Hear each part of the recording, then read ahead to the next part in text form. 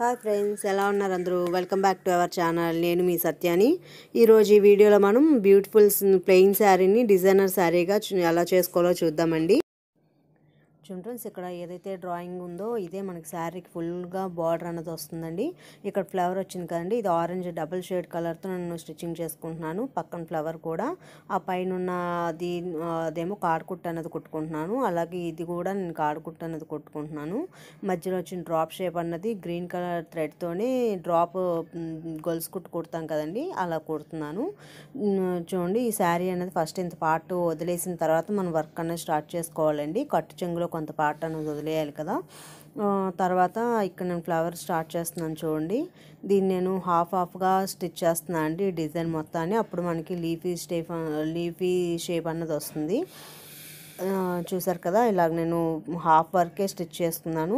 సూది కింద నుండి పెట్టి తీసిన తర్వాత దాని సూది మీద నుండి దారం తీసుకొని రావాలండి. అప్పుడు మనకి ఇది అలా స్టిచ్చింగ్ అన్నది ఉంటుంది. ఎడ్జెస్లో ఎప్పటికప్పుడు మనం సూది కిందకి దింపేసి టాకా అన్నది వేసుకోవాలండి. చూడండి, ఇప్పుడు ఈ డ్రాయింగ్ ఏదైతే షేప్ వచ్చిందో సేమ్ ఈ 3 పెటల్స్ కూడా మనం అలాగే డ్రా చేసుకోవాలండి. నేను ఇక్కడ హాఫ్ స్టిచ్ చేస్తున్నాను.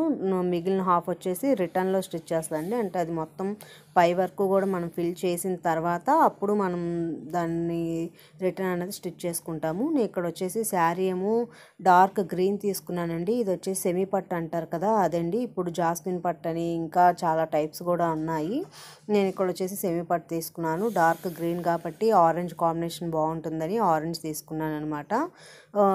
అందులో ఆరెంజ్ కూడా మొత్తం ఒకటే అయితే బాగోదని నేను షేడ్ తీసుకున్నాను. మీకు కావాలంటే కలర్ అనేది మీ చాయిస్ ప్రకారం స్టిచ్ చేసుకోవచ్చు. నేనైతే ఇక్కడ ఆరెంజ్తో స్టిచ్ చేసుకుంటున్నాను.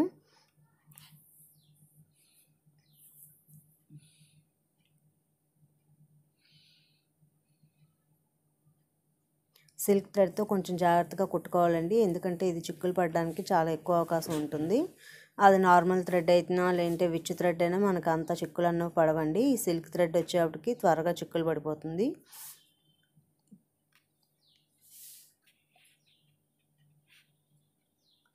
చూడండి, ఇక్కడ ఇది కార్నర్లో నేను సూది కిందకి దింపేస్తున్నాను అండి. అంటే ఈ పార్ట్ అనేది కంప్లీట్ అయిపోయింది. మళ్ళీ ఇప్పుడు మనం రివర్స్ చేసుకొని ఎక్కడైతే ఎండ్ చేసామో మళ్ళీ అక్కడి నుండి మిగిలిన హాఫ్ అనేది స్టిచ్ చేసుకుందామండి మనం.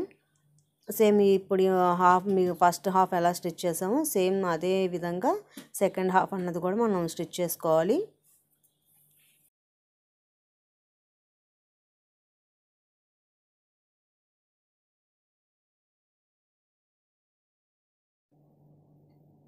చూసారు కదండి, మనం 3 పెటల్స్ అన్నవి కంప్లీట్ చేసుకున్నాము.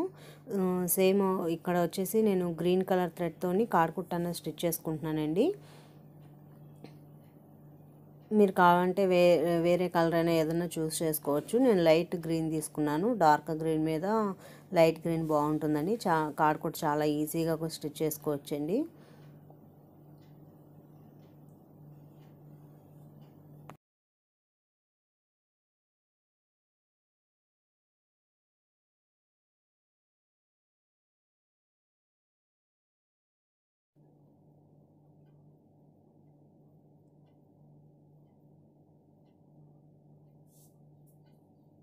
చూడండి, ఇక్కడ కాడకుట్టు అనేది కంప్లీట్ అయిపోయింది. నెక్స్ట్ కింద కాడకుట్టు అనేది స్టిచ్ చేసుకుంటున్నాను.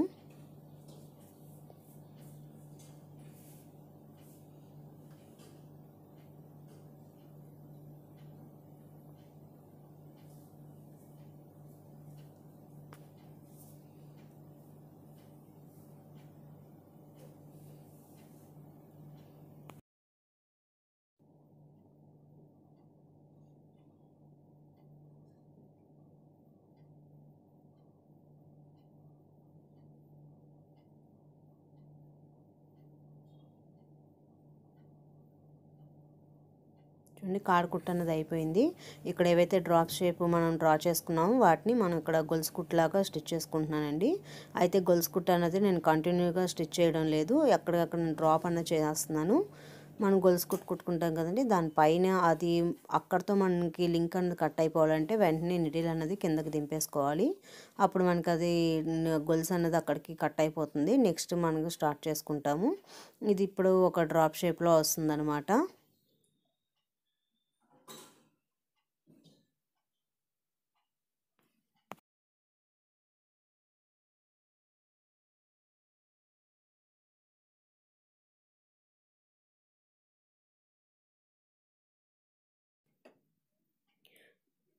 మీరు ఇందులో కావాలంటే బీడ్స్ కానీ చెమ్కీస్ కానీ లేకపోతే ఇంకా ఏవైనా మెటీరియల్స్ యూజ్ చేసుకోవచ్చండి.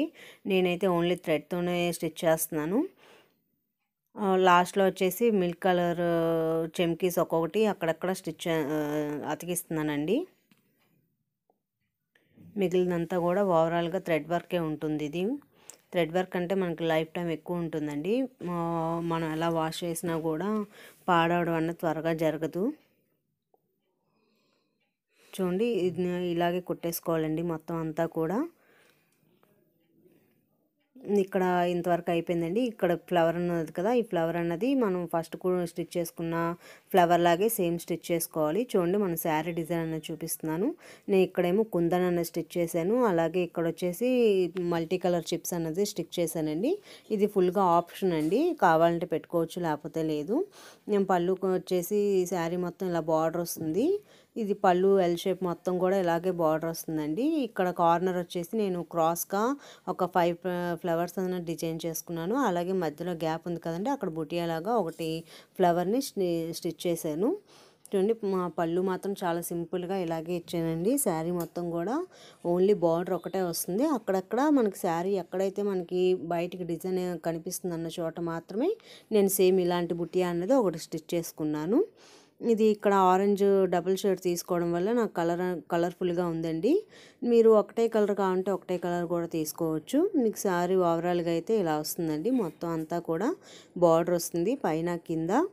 అలాగే మిడిల్లో మనకు కావాల్సిన ప్లేస్లో శారీ కట్టుకొని చూస్తే మనకి ఎక్కడైతే డిజైన్ కావాలనుకుంటే అక్కడ మార్క్ చేసుకొని స్టిచ్ చేసుకోవచ్చండి. ఓవరాల్గా శారీ లుక్ అయితే ఇదండి. ఈ వీడియో మీకు నచ్చిందని అనుకుంటున్నాను. ఈ వీడియో కనుక మీకు నచ్చినట్టయితే లైక్ చేయండి, షేర్ చేయండి. అలాగే నా ఛానల్ సబ్స్క్రైబ్ చేసుకోండి. పక్కన ఉన్న బెల్ సింబల్ని క్లిక్ చేయండి. అప్పుడే నేను చేసే ప్రతి వీడియో మీ వరకు నోటిఫికేషన్ వస్తుందండి. ఇంకొక మంచి వీడియోతో మళ్ళీ కలుద్దాం. మీరు లైక్ అండ్ షేర్ చేస్తే నాకు కూడా ఎంకరేజ్మెంటింగ్గా ఉంటుందండి. నాకు ఇంకా ఇలాంటి వీడియోస్ ఇంకా ఎన్నో చేయాలని ఉంటుంది. నేను అలాంటి వీడియోలు చేయడానికి మీరు లైక్ చేయండి, షేర్ చేయండి. అలాగే మీకు నచ్చినట్టయితే కామెంట్ సెక్షన్లో కామెంట్ చేయండి. Thank you for watching. ఇంకో మంచి వీడియోలో మళ్ళీ కలుద్దాం. Bye friends.